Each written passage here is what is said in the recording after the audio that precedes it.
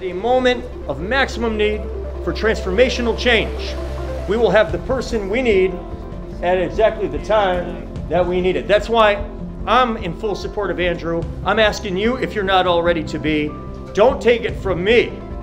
Take it from the next president of the United States. Ladies and gentlemen, Andrew Yang. I met Andrew early in 2019. We spent about an hour together getting coffee in Manchester. And I had followed Andrew's campaign for much of the time he'd been in the race. I love that he's a first-generation American like I am. He's a dad like I am. There was a lot of personal things that made an obvious early connection. So if you're here with me tonight, you've heard something like this. There's an Asian man running for president who wants to give everyone $1,000 a month. And all three of those things are true.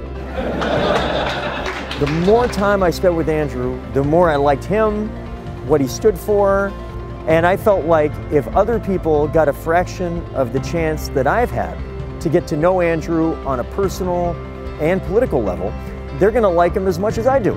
I'm running for president to try and make our economy actually more human. We have to make the machine work for us instead of us all working for the machine, and we have to do it as fast as possible. The great thing about New Hampshire is we, as a rule, give people a chance. It's a perfect state for somebody to come in and connect with people and earn the opportunity to get their vote and to become viral among voters. You all know that you actually have the future of the country in your hands. That enough of you get together and set a new vision for a trickle-up economy from your people and your families and your communities up. That vision can take hold like that. Donald Trump was the wrong answer to the right question. Andrew Yang is the right answer to the right question.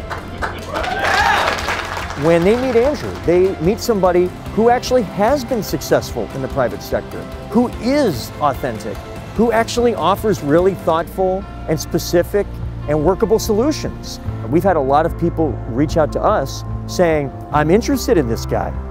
Tell me about him. When can I meet him?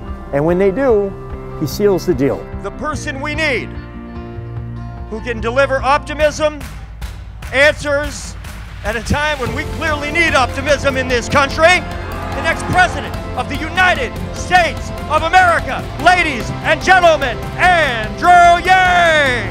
We are here together because we know this country needs big changes, and we are just the people to see those changes through. Am I right?